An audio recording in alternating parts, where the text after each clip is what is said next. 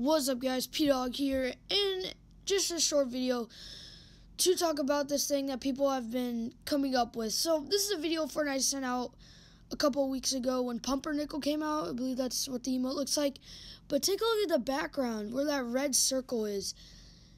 There looks like something different, for sure. If you take a closer look at it, though, you can see flags coming out of it. It almost looks like a castle. There have been some leaked images, probably not real, but apparently this is what the castle's supposed to look like. But to be honest, I think it's made out of metal. It could be, at least, because we already have this wooden fort that's completely made out of wood. It looks like a fort, at least. But what's also strange is it looks like it's in the place of Pleasant Park.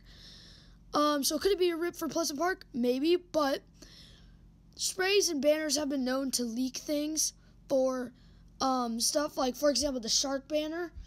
Back in the Battle Pass, obviously we got a shark skin to come out. What else? There was the Lucha spray paint. Wrestling skins came out, so there's something called the Crazy Castle spray paint. That could be coming out. That could be, that could be hinting the new Crazy Castle location, possibly, according to that video. Now, what's also strange about it is there is,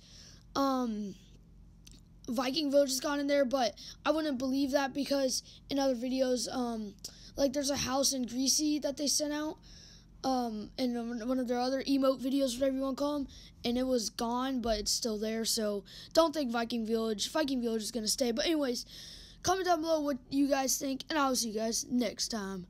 Peace.